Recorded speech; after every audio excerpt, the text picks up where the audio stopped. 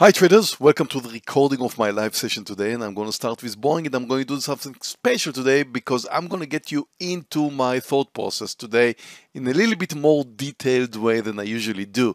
So take a look at Boeing. The first thing you can notice that it started with a gap down, but it's not a huge gap down. It's approximately a 2% gap down, a little bit less than 2%, but it did continue coming down. Now I'm about to short it because it's a nice technical formation now for short. As you can see, it's coming down, it's close to the lows. I shorted before it moves to a new low, just shorted now 4,000 shares. So now I'm expecting it to move under the lows. It's touching the lows, it's moving under right now, just touching under the lows. You always want to short a stock before it moves to a new low. You do not short it at the point of the breakdown. You short it before, at the point where you expect the breakdown. Now that's a fast forward of what happened today in Boeing, and soon I'm going to take you into my thought process and explaining you a little bit more in details what I've done there. So anyway, as you can see, it just moved to a new low. A small retest, came back up just a little bit. I'm up like $2,000.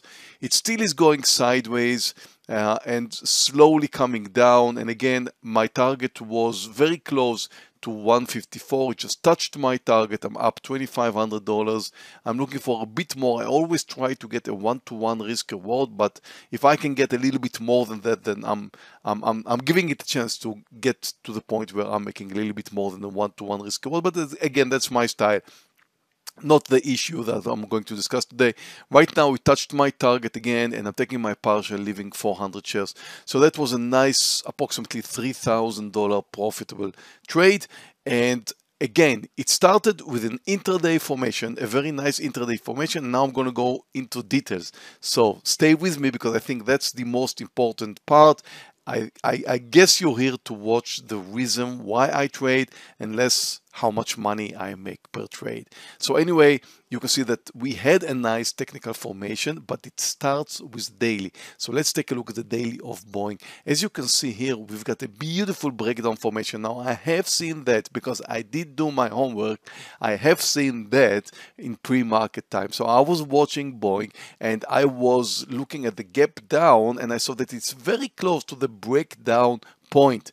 It is extremely important to understand that because now we have a combination of what happened on the daily and on the intraday. So the intraday, as you can see, is beautiful. It's a nice technical formation. The stock started with a gap down. It continued to come down and very close to the lows. It broke down under the lows. I took it at a nice breakdown point. Again, just to remind you, you always look for the point where you short it before it breaks down under the lows. Unexperienced traders take a trade under the lows or at a new breakout. Experienced traders always expect the next move, just like I did over here, right over here. But that's not the end game. There's a lot of things to notice here. Well, the first thing I mentioned is the daily. The daily was beautiful in Boeing, undoubtedly.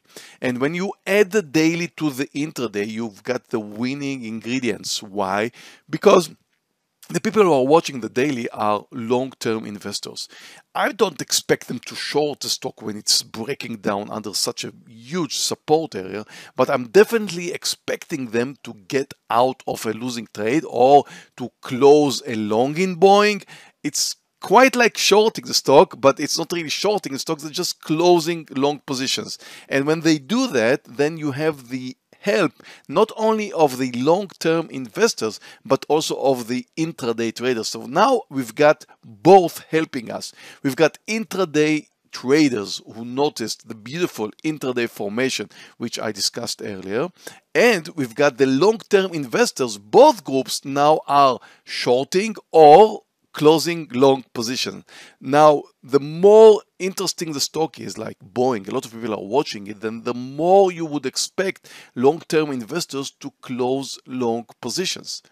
And intraday traders to notice the beautiful technical formation and move out. So the intraday formation is great for intraday traders to short it, and the daily formation is great for long-term investors to move out of the trade. But I also want to show you some more things that I was involved in once I was looking at the stock. Now I want you to take a look at the way AAL Airlines behaved. You can see that at this point right over here, you can see that the airlines tried to move higher.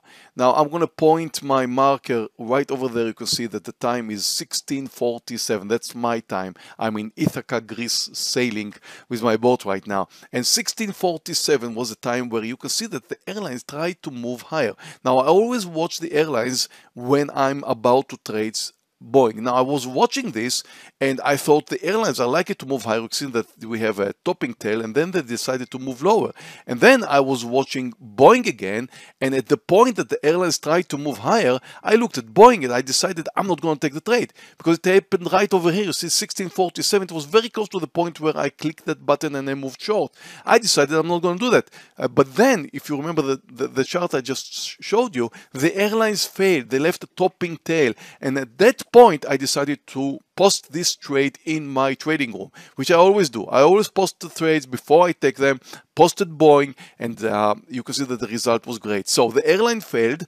You always look at the airlines. When you trade Boeing, you always look at the airlines. The airlines failed to move higher. That was the point where I decided that I'm going to take Boeing. So you see, there's a lot of things to consider here. One is the intraday formation of Boeing, then the daily formation of Boeing, which you do pre-market time. You can do it market time as well. And then you watch the airlines because they are in many times going to dictate where Boeing is going. So you put in all of this together and you've got yourself a winning trade. I mean, you're not promised to succeed, but definitely over 60%, which is what I'm looking for. Now you can see that the end result is great. I've got several winners today. I actually have 4 winners today. One of them is Boeing. I'm still riding Boeing. It's up 25. I just won $2,500, but I'm still riding a small side, and as you can see, it just continued to come down. And I've also got BBBY and NVDA and OKTA. I'm not going to get into these trades right now. And one loser in Sienna, which did come down after all, but you know, all of them were short. Anyway, I hope you liked this video and hope it helped you. And if you did, please give me a like. Help my channel because it helps me, but it also helps more people to watch day trading videos. And if you do want to subscribe, please click on the subscribe button and click on the notification bell if you want to be notified of my future uploads. And plenty of links right here below. One of them is using the same platform I do, which is the Colmex Pro platform. It's a great platform, but please remember to start with a demo because trading is extremely hard. Most traders do lose money. I'm a very experienced trader, so my results are very untypical, and so really be careful. Trading is very hard. Thank you for watching this video. I'll see you in my next video.